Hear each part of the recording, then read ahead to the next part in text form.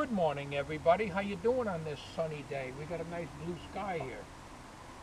Well, the old goat has a question video on my truck here. I got a lot of issues here and there, but the biggest issue for a number of years has been the cab mounts.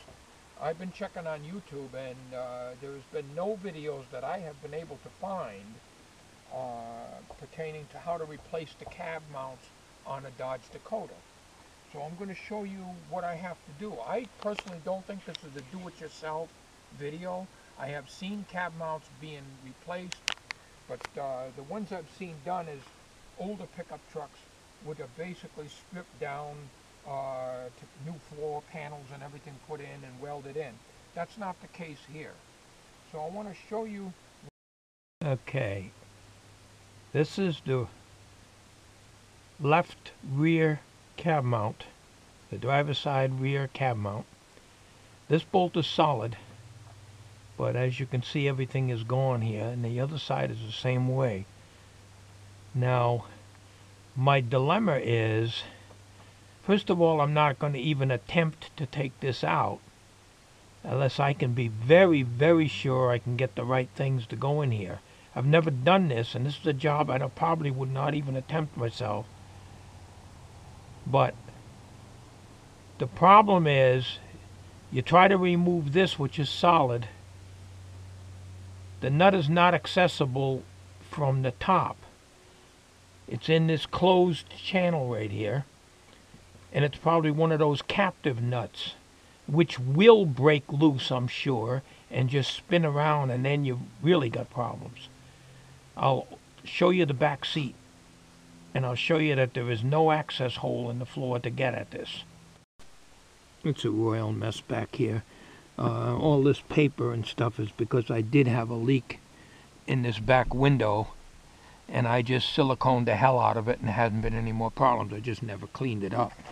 But I've had this carpet out, and this is the floor here, the metal floor. There is no access hole, inspection cover, or anything to get down there to get the other side of the nut.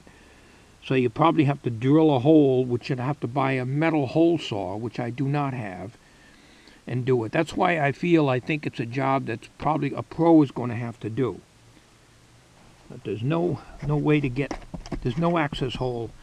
Take my word for it, I've had this all out. I have to take out this and everything else. It's not even finished. I didn't even finish screwing this back in.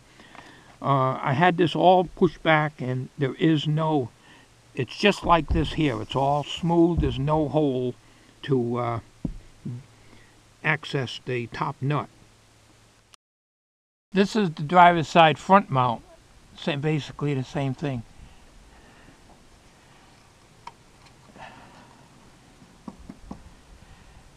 The frame and stuff is fine, but these are jobs that I don't think I can do, but I just wanted some input from you guys out there. And the other side is just as bad. So basically, the passenger side is just as bad. There's no use me crawling up underneath there on this hill. It's hard to do it anyways without moving the truck. So for the record, as I had said so many times, this is a 1991 Dodge Dakota standard cab. So if any ideas on whether or not maybe some of you guys might know whether it's a job that a guy like myself who works out in the yard, has no garage, has no air tools, and has never done this before, maybe you can give me some hints. Not only that, but what you'd use. I've heard that they use hockey pucks. Using hockey pucks for cab mounts, but you know, there's washers in there and there's bushings in there too that you have to figure also. And from what I understand, trying to drill through a hockey puck is very, very difficult, and the rubber is way too hard. You kind of like need something like tire rubber or something like that.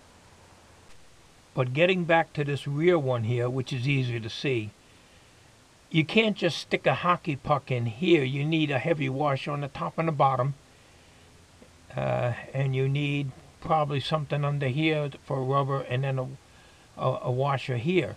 But you got this shaft.